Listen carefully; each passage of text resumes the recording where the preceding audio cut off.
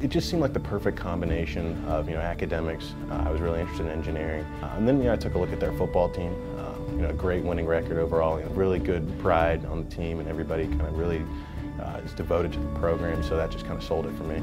He's going to be much faster, quicker than a lot of the offensive linemen he's going against. Switching from linebacker, I got the stigma in me that I'm like, all right, well, I got to be more athletic than the guy in front of me. It's a great play by Michael Gray. He just ran around that offensive tackle. He's not got the size of a lot of defensive ends, but he's got the speed. I've been injured all throughout high school in my first couple of years here, and so my interest in football kind of dwindled a little bit. But this past, my last season and this season that we've been having so far, it's really revamped my love for the sport. I think the caliber of student, it's not even just the coaches. I mean, the university itself recruits a particular type of person. You can walk up to anybody, any stranger, knock on their door, and they'll invite you in. Sit you down on the couch, ask you if you want anything. You just don't find it anywhere else. These are the type of people where it's almost uncomfortable how long they'll hold the door for you. I mean, you could be 20 yards away and they're just smiling at you and just waiting for you to come up to them. And I just didn't see that at any other university. I tell you, he represents our program very well in the community and on the campus here. He's a teacher's assistant in the engineering department. He's been part of internships right here on campus every summer. So people respect him here on our campus, and that's what we want. We want people to know our players are more than just football players.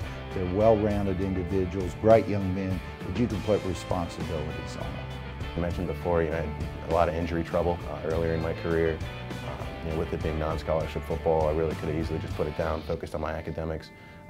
But now here I am in my 5th year, starting off with a pretty good season. I just love to see that I've made all these accomplishments academically, and then here we are, we're working on our 2nd title. So if we could get there, that would be great. What we saw out of Michael Gray at Sycamore High School was very athletic. I mean, speed, agility, strength, all those factors. He was raw.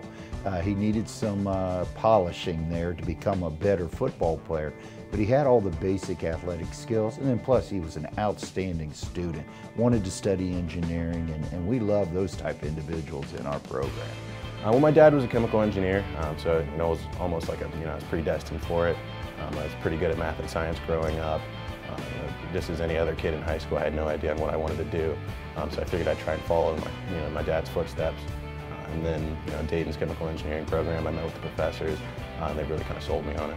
It's a great experience. I mean, you really play for the guys, and the caliber of student that they recruit, student athletes. I mean, it's almost bar none. And with the players, and they take you in as a family. And same with the coaching staff. It's such a friendly, home relationship. That, it's almost like you're not even away from home. You got your new family here. So it's just a great experience overall.